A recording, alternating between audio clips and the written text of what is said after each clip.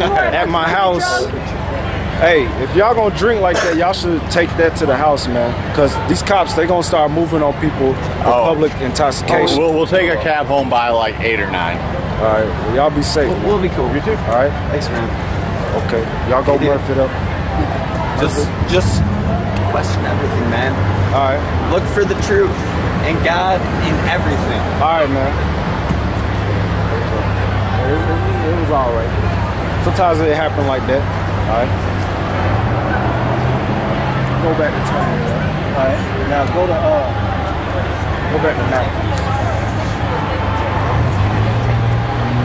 Yeah, that girl, you know she a girl. She, all I said, most I ain't gonna forgive for every sin. Cause it's certain sins on the devil. She just totally lost it, man. Got all zealous and shit. But that's our people, man. The other guy, I don't know what the hell, he was just drunk and crazy. Keep reading. Matthew chapter 24, verse 8. And these are the beginning of sorrows. These are the beginning of sorrows. Go to 2nd Esdras 16, because that's the spirit we're going to keep pushing out. 2nd Esdras 16, 2nd Esdras 15. All right? Because the Lord's about to destroy this place, man. All right? But to them that want to murph, we ain't gonna hold you back from murphing. If you don't want to hear what the scriptures say, yeah, go murph. But your ass gonna weep and mourn later on while we murph. All right? Keep reading. 16, yeah, start it. 2nd Esdras chapter 16, verse 1. Woe be unto thee, Babylon and Asia. Woe be unto thee, Egypt and Assyria. Which that's all Syria. Talking about America, all right? Because in the scriptures, America fits, or America carries on all the practices of these ancient ungodly kingdoms, all right? It's all wrapped in one. So this is talking about America. The Lord says, destruction unto America. Keep reading. Gird up yourself with cloths of sack and hair. Bewail your children, be sorry, for your desolation is at hand. Yeah, and that's the complete opposite that's going on here in America. We got people murphing it up. All right, but the Lord said, woe unto them that laugh now, for they shall mourn and weep. And woe unto them that are full now, for they shall hunger. They're gonna hunger for the truth. They're gonna want to hear this. But they reject it. They want to murph. So we say, go murph. It's better off you enjoy yourself while you have a chance to enjoy yourself, because your ass gonna be destroyed. You know? But for right now, we're gonna suffer. Because that's the right thing to do. We're gonna mourn, we're gonna weep until the Lord allows us to murph. And your ass is mourning and weeping. Keep reading. A sword is sent upon you, and who may turn it back? Yep. A fire is sent among you, and who may quench it?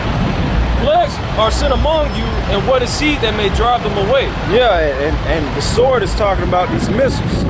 All right? The judgment of the Lord. And the Lord put the spirit on these nations, shoot these ICBM thermonuclear missiles intercontinental ballistic missiles on America to destroy it. All right?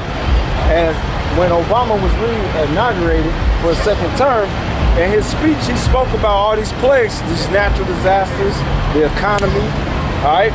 Which that's all plagues sent by the Heavenly Father to bring judgment on this place, man. Hold that, get 2nd Esdras 15 and 49, and then hop back to that. Prove that. 2nd Esdras chapter 15, verse 49. I will send plagues upon thee, widowhood, poverty, famine, and sword, and pestilence, to waste the houses with desolation and destruction. That's right. Now go back to where you was. So those are the plagues. Widowhood, these nations separating their agreements with America. All right, you got nations dropping the money of America. You have nations rejecting the policies and philosophy, the way of living of America. That's widowhood. Okay? Poverty. And poverty is going to increase more in the society very soon, man. All right?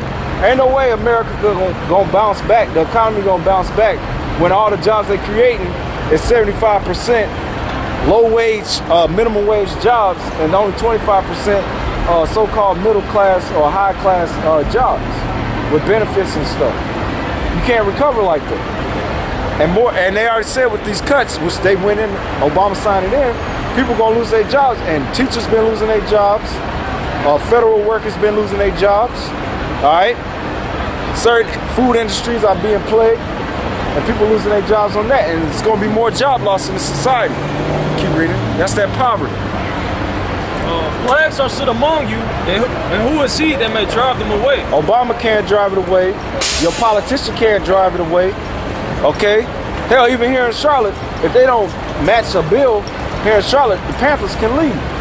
And that's basically the only revenue this city is really gaining, because nobody really want to go watch the Bobcats. They're garbage. They've been garbage since we've been out here preaching in Charlotte. Okay? And since we've been in Charlotte, the Panthers been garbage too. And that's good. Okay? May any man drive away a hungry lion in the wood? Yep. Or may anyone quench the fiery stubble when it had begun to burn? May one turn again an arrow that is shot of a strong archer. The mighty Lord sendeth the plagues, and who is he that may drive them away? And that's right. We always come out here and tell you that the judgments, the famine, pestilence, all right, the Newsome beasts, which that's happening in the society, race wars, the conflicts, World War III, the poverty, all that is sent by the Lord. But your hireling pastor ain't gonna go through that, because he paid not to teach that. But we're gonna tell you it's the mighty Lord, Yahweh Shemel Shai, that's sending on you. Keep reading. A fire shall go forth from his wrath, and who is he that may quench it? He shall cast lightnings and who shall not fear? He shall thunder, and who shall not be afraid?